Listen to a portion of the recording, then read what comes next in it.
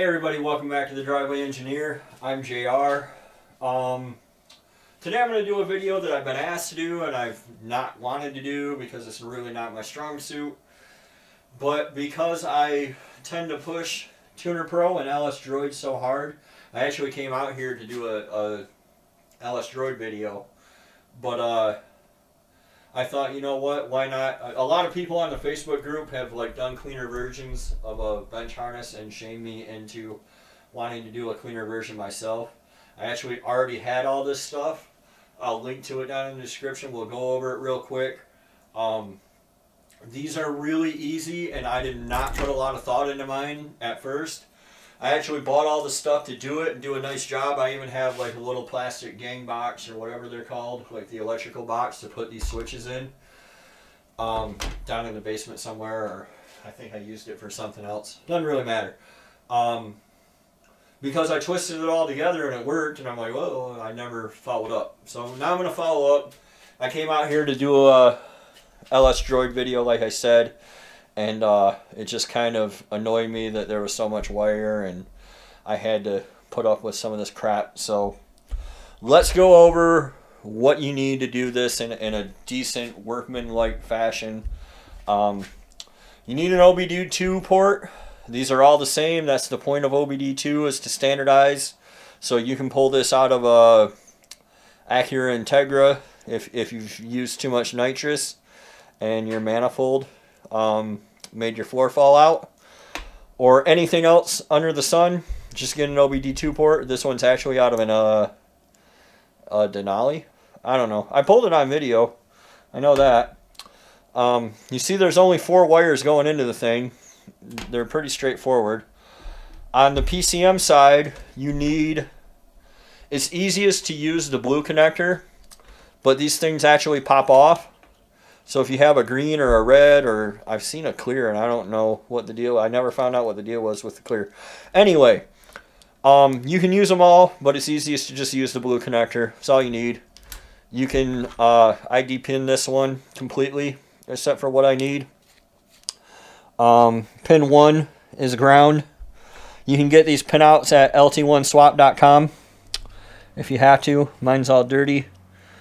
Pin 19 is pink. That's going to be switch 12 volt. 20 is orange. That's going to be constant 12 volt. This purple wire down here, which is pin 58, this is your data. That's it. All the other wires that are on that connector you can ignore. Like I said, I depinned them, but I cut it, right? Once you cut it, you can, if you have these off, the wires push through really easy. You don't have to pull them back out. Just push them through. Get rid of them. I built my wife a Nixie tube clock a few years ago, which are these really neat little things that I had to have imported from Moldova. And I bought this on Amazon, and I don't know what it is, but I do know that the specs are that it is a 12 volt adapter that has 1 amp. Okay. It puts out 12 volts and 1 amp. If you use less than an amp, you'll have problems. A lot of the problems people have with LS Droid and Tunerpro and the OBD Link are because they don't have inadequate power supplies. Is usually what it winds up being traced back to. So an amp and a half, 2 amps, I don't know. At least an amp though. It just so happens I happen to hit the minimum specs. Over here, you have the same thing. I've had bench harnesses. I've had OBD2 ports that only have the 1 ground, and I've had them act kind of flaky, so I use both. You have your data, your purple wire for your data, and your orange wire for a constant 12 volt because your OBD2 port is constantly on. So what I've seen people doing on my Facebook group, which is pretty neat, and I'm going to copy it, is screwing these right to the top so that they have one little compact solution. So I'm going to do that, but I'm not going to do it today. But there's nothing going on this complete half of the plug, so you can totally, I'm just going to take a Tech screw and then the whole thing can sit like this and, you know, stick out of the PCM.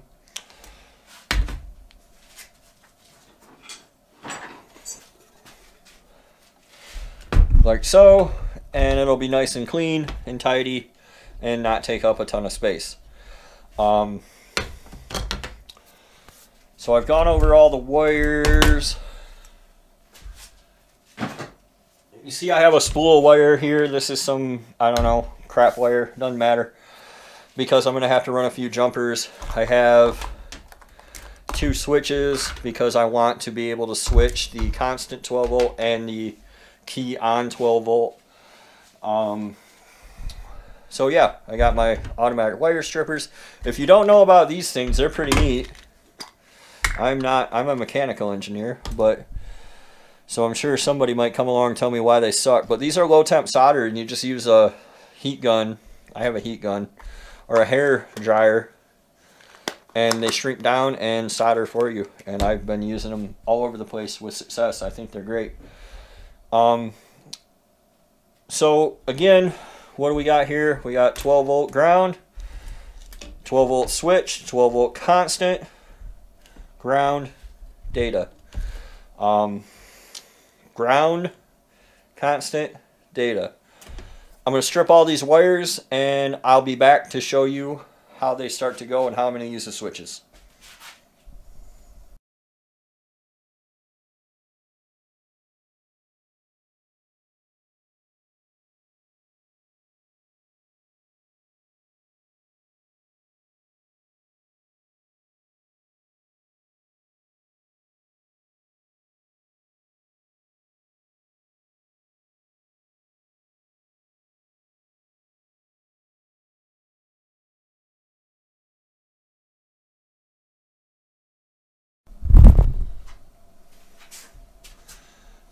Okay, so I've cleverly covered this up in Tessa tape so you can't see that I just still twisted it together.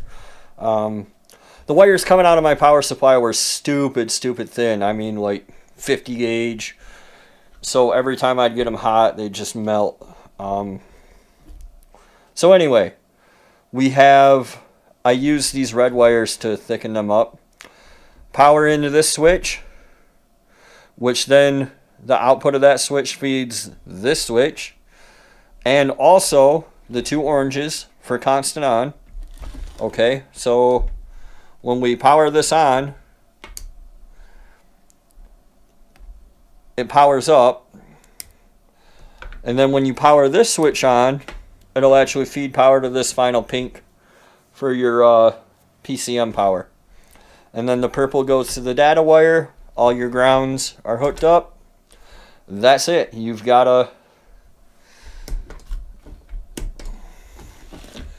bench harness. So let me see here. Here's Jules harness, or PCM rather. Of course, this took 3 hours longer than I wanted it to.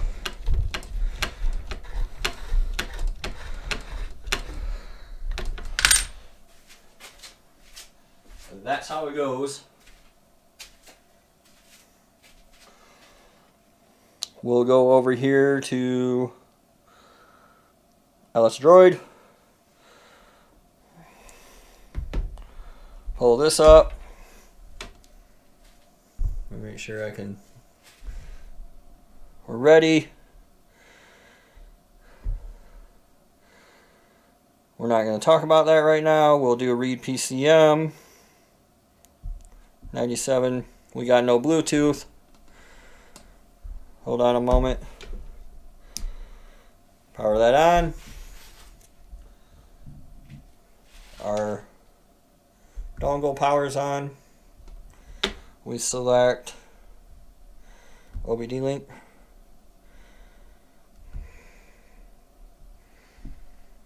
Continue. There we go. That's it. That's how you do a bench harness. So I hope that helps you guys out. I hope that you all do awesome things with it.